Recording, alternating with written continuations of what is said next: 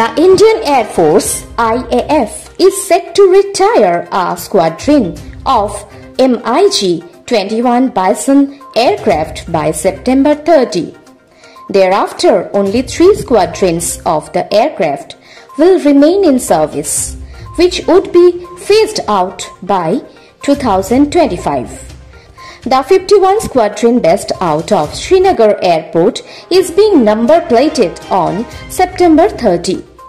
Thereafter, every year one squadron will be fitted with a number plate, sources said. The 51 Squadron is famous for thwarting Pakistani's airstrike on India on February 27, 2019 and shooting down an F-16 by an aircraft flown by Wing Commander, now Group Captain Abhinandan Vardhaman.